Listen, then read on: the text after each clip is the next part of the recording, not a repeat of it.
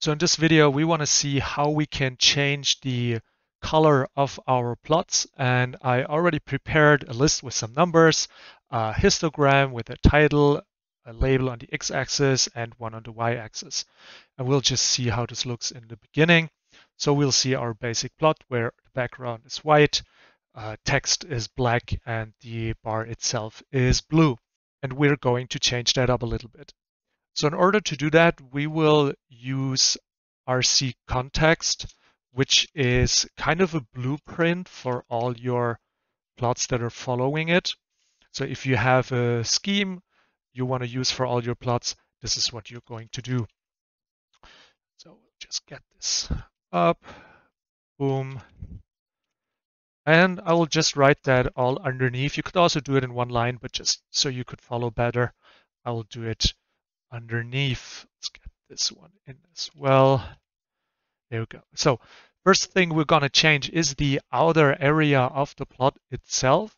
So we'll take figure, face color, and we'll just set that to black. Let's see what we did. So make sure that you indent all the following stuff you want to have in your plot. There you go. So now we change the outer area to black. If you're wondering where the numbers went and the axis, it's still there, but it's black, so it's not shown, but we'll also change that in a second. So next thing we're going to do is we set that inner area to black as well. So we'll just, let's set axis, face, color, and we'll also set that to black. Check. Now everything is black. Okay, in order to get our X and Y ticks back, we'll change the color there as well. So there's this, and let's do that white. Same for the Y tick.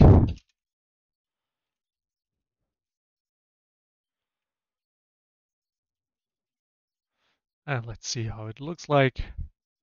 And our numbers are back. So next thing we work on is the titles and the labels. Just go in, type in title color, and let's stay with white. And then we'll do the same for the label color.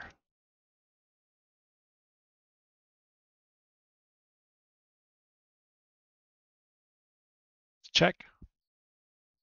Beautiful. Title is back, labels are back. The last thing we're going to change in the context is the border or the X or Y axis itself. So, okay.